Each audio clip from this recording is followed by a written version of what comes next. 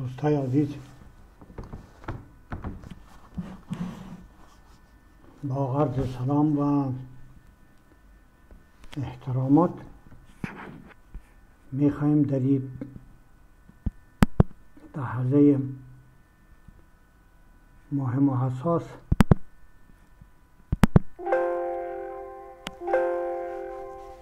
در مورد 4 فرصت تاریخی که قدرتمندان در افغانستان از دست دادن در جریان تاریخ، در طول تاریخ معاصر خدمت مطالب ابراز کنم. این فرصت های تاریخی بودند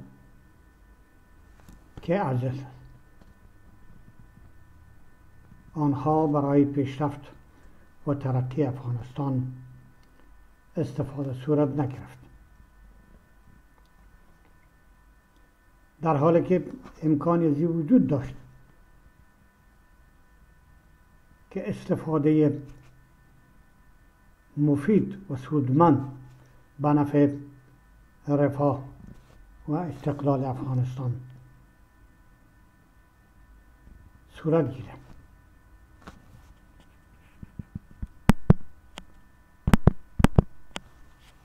اینها کدام فرصت هستند؟ فرصت های تاریخی هستند که ها در این استفاده و عدم استفاده از این فرصت های تاریخی برای انکشاف وطن خود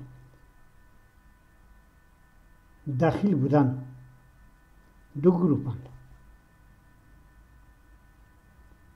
یک گروه بسیار مهم، گروه روشنفکران افغان است که همواره به نحو از آنها به صورت قسمی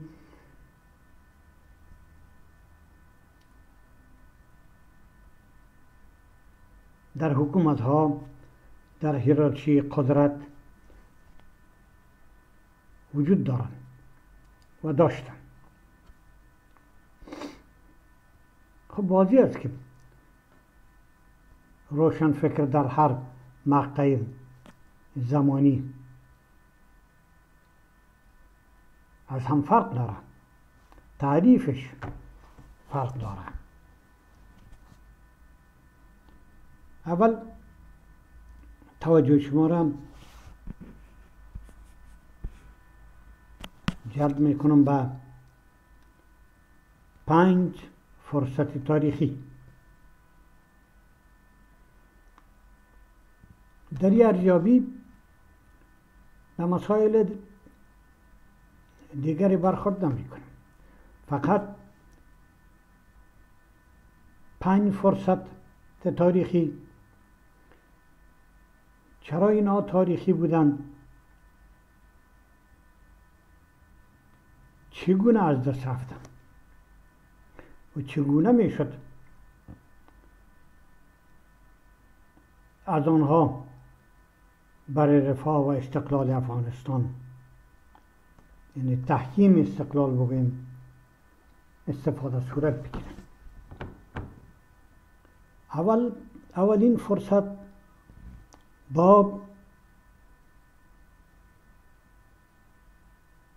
حصول استقلال توسط امان الله غازی و مردم افغانستان به رهبری امان الله خان فراهم آمد.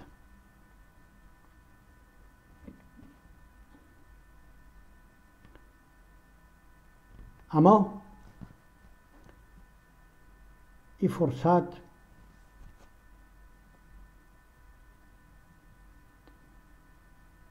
خیلی نامردانه ولی آگاهانه و ناشیانه از دست داده شد. در دوره امان الله خان هرچند معروف است که امان الله تندروی میکرد، اما ما شخصا با این استدلال موافق نیستم. به خاطر چی موافق نیستم؟ مسئله اساسی تندروی افغانستان، تندروی ببخشید امان الله خان در تحقق تحولات و انکشافات نبود. زیرا اگر نیروها علاقمند تحول می بودن، علاقمند پیشرفت می بودن، با امان الله خان می توانستن مشوره کنن کنار بیاین. و مسئله دومی است که از 1400 سال به این طرف، به خصوص از زمانی که جمعیت افغانی، یعنی ملت افغان مسلمان شد طرف و به اسلام گروید،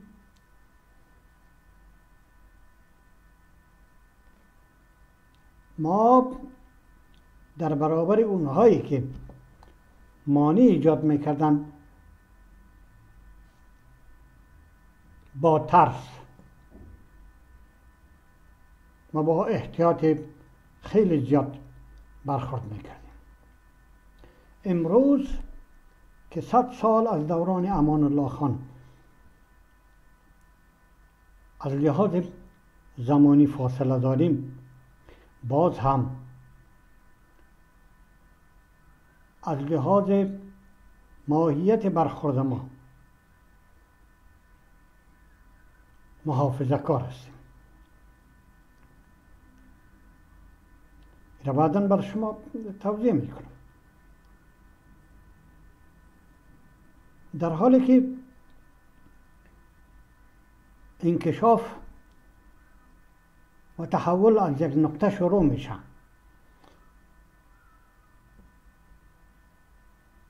و به معنای تغییر است، سازمان ها، جوامع، فرهنگ ها تغییر به زودی نمیپذیرند مگر یکی کدام حادثه مهم، رویداد مهم رخ بده. اما در درازای تاریخ تغییر میکنه. یعنی برخورد جوامع از یک سو بسیار محافظه کارانه است و در برابر تغییر مقاومت میکنه. امروز نیست سازمان ها در برابر تغییر مقاومت میکنن. همه احزاب سیاسی در افغانستان به شیوه کلاسیک کار میکنن و توانایی تغییر در خود ندارن. افراد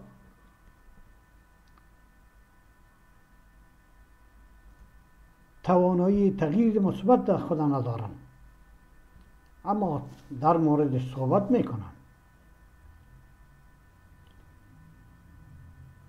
تا خدا از اون نیروهایی که ارتجاعی هستن، از عقب‌گرا هستن، تفکیک کنن، تمیز کنن و برای ما بگوین که ما از جمله آنها نیستم، ما از جمله متعصبین نیستم، ما تغییر میخوایم.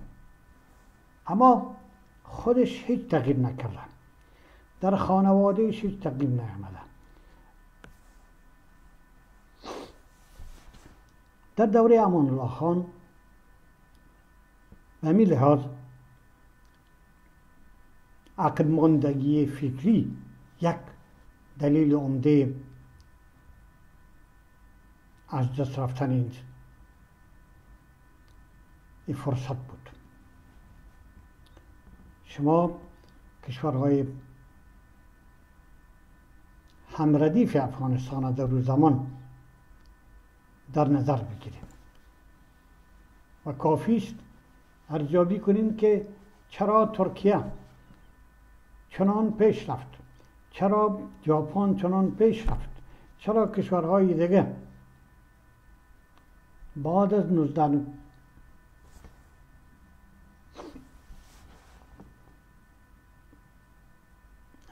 بعد از دوران امان الله خان به پیشرفت‌های چشمگیر نائل آمدن، اما ما نیامدیم. آنها نیز مذهب داشتن، یا مسلمان بودن، یا یهودی بودن، یا عیسوی. اما عامل خارجی موجب شد تا تمایلات عقب گرایانه از تحولات و انکشاف جلوگیری کنم.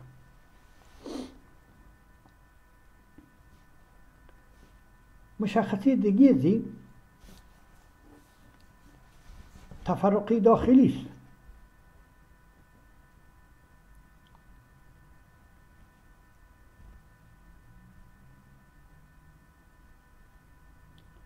در تمام دنیا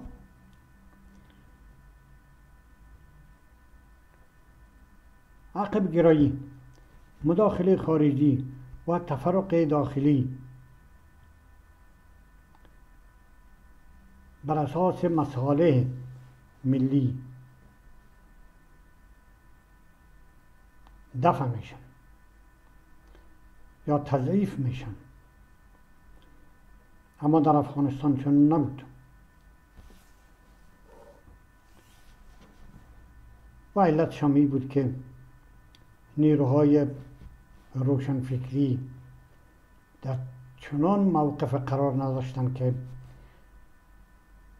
باعث یک قدرت بازدارنده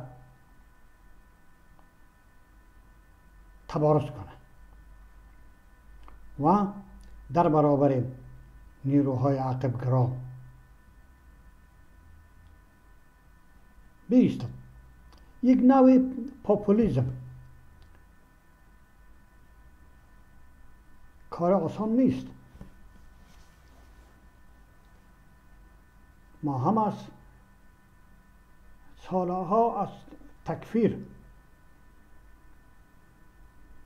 هراس داشتیم و داریم هنوز هم. این دوره اول بود.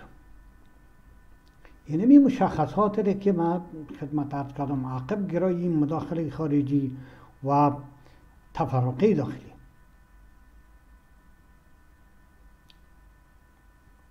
این در هر 5 فرصت طلایی با وضاحت میبینیم. تحول 7 ثور، دعوا بر سر یکی انقلاب است یا کودتا است یا هرچی است هرچی نیست، او را میگذاریم، برای اینکه ما به جهت اجتماعی مسئله و سیاسی مسئله نگاه میکنیم. تحول 7 ثور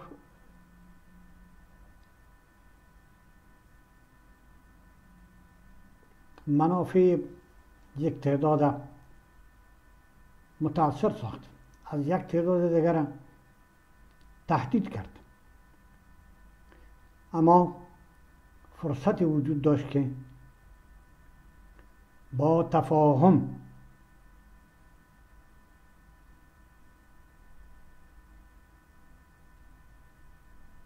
مسئله پیشرفت و رفاه افغانستان در نظر بگیرن. باز هم عقب گرایی در جامعه افغانی، مداخله خارجی، اتحاد شوروی، امریکا و سایر کشورهای ذی علاقه و از سوی دیگر تفرق داخلی نیروهای ملی را به دسته‌ها تقسیم کرد و تضعیف کرد و در نتیجه با شکست حزب دموکراتیک خلق افغانستان که خودش هم در او سهیم بود، در شکست و نابودیش خودش سهیم بود، افغانستان نتوانست از فرصت‌های لازم استفاده کنه. تحول 8 ثور این سومین فرصت طلایی بود. برای اینکه ما بسیار به وضاحت بدانیم که این تحول میتونست یک فرصت طلایی برای پیشرفت افغانستان باشه، ما تحول 8 ثور که توسط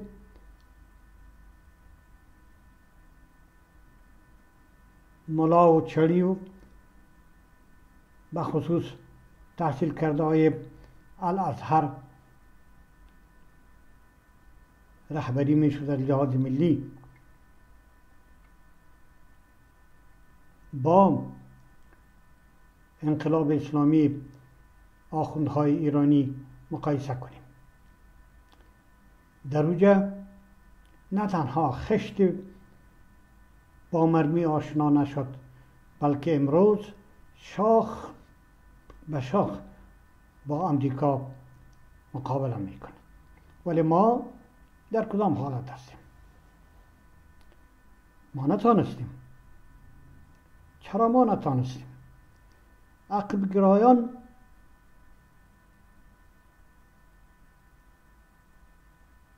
به 1400 سال قبل به زمان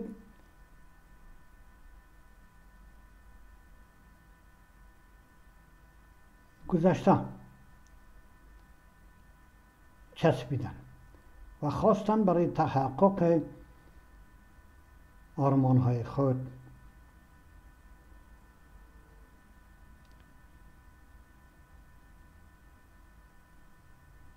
از کمک خارجی و از هر وسیله دیگر استفاده کنند. برای آنها هدف مقدس بود، بنابراین برای رسیدن به هدف مقدس وسایل رسیدن به آن هدف مقدس پنداشته میشه. زیرا نیت ما خراب نیست، نیت ما خوب است و ما به خاطر نیت خوب کارهای خراب انجام میدیم. این منطق جالب است.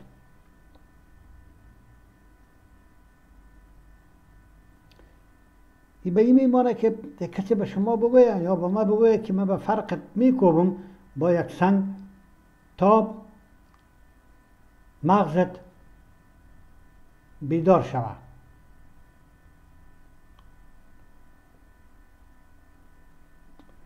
این سومین تحول بود که ما نتانستیم به دلایل قوت عقب گرایی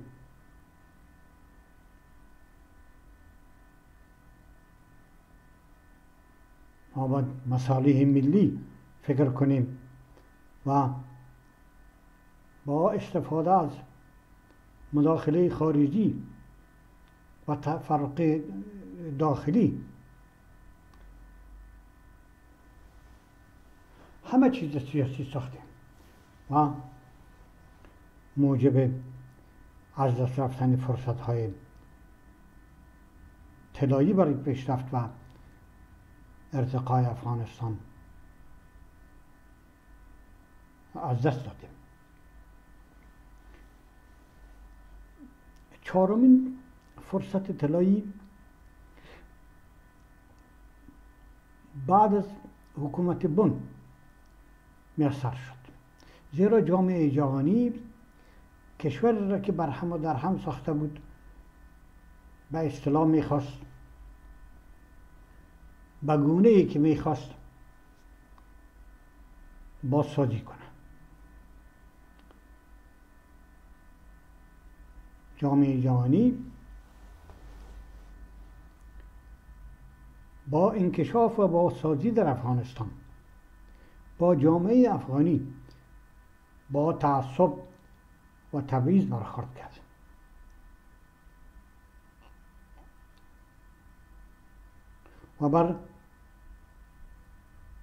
و برای تأمین منافع خود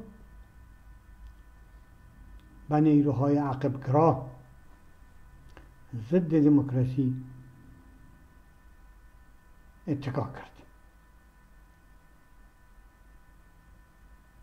در حالی که از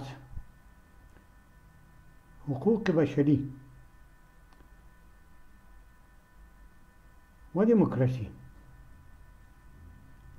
باعث یک نظام بهتر حمایت می‌کردند. دموکراسی را و حمایت از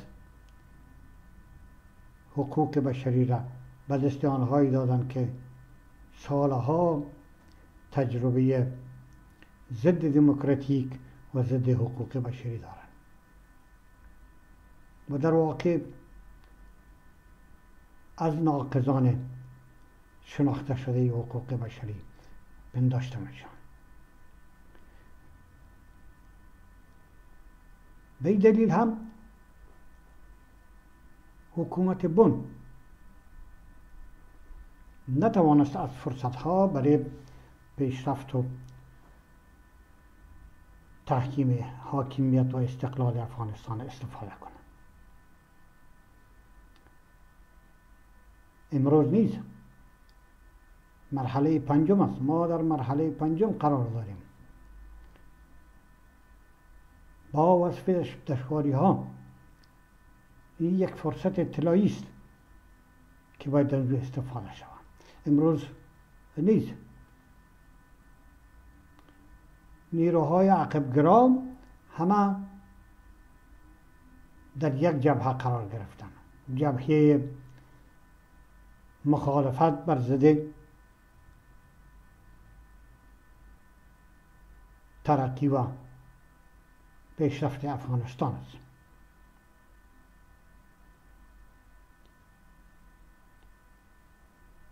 به این ترتیب ما در این 5 تحول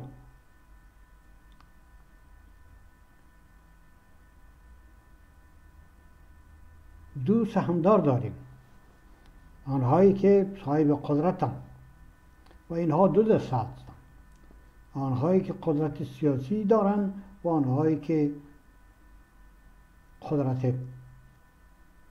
یعنی دارای نفوذ هستند، دارای قدرت اجتماعی هستند. به هر دلیلی که هست میتونند تعداد را بسیج کنند و اعمال فشار کنند. در جانب دیگر سهمدار دیگر روشن فکر است. روشن فکر ما برای سالها تقسیم شده میان عقب‌گرا و میان ترقی خواه. روشن فکران عقب‌گرا درست وسایل و ابزار در دست دو قدرتی که نام بردیم، صاحبان قدرت اجتماعی و سیاسی، باعث ابزار است مورد استفاده، رضاکارانه مورد استفاده قرار می‌گیرد. مثلا امروز شما احزاب سیاسی افغانستان به اصطلاح احزاب سیاسی افغانستان که رسمی هستند در نظر بگیرین، هواخواها و طرفدارای آنها فقط ابزارند برای حفظ منافع گروپی و یا منافع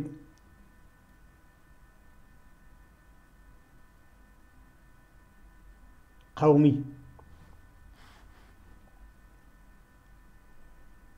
در اینجا منظورم از منافع گروپی هرچند قوم نیز یک گروپ حساب میشن، منظورم از منافع احزاب سیاسی، سازمان ها، دسته های مذهبی از این قبیل است. امروز نیست ما همان ائتلاف سرتاسری و عمومی زمان امان الله خان که در برابر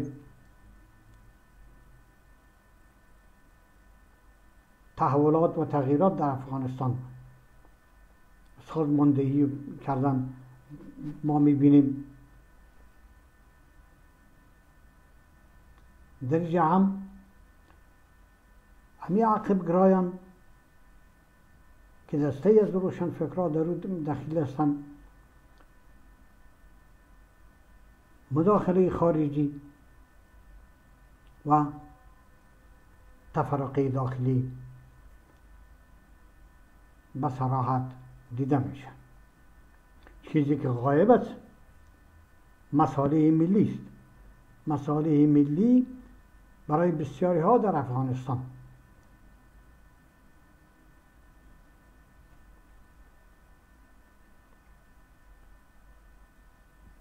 به حیث مصالح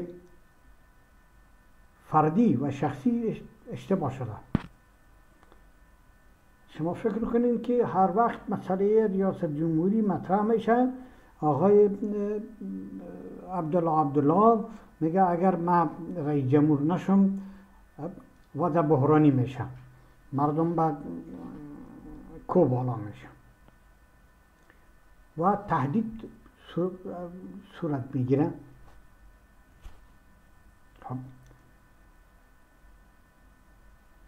پیشرفت از این طریق صورت نمیگیره که دسته دکوی آسمایی و دسته یک جای دیگه سر کو به مبارزه بپردازه، زیرا پیشرفت وطن اتحاد ملی میخواه. تشکر از توجه شما.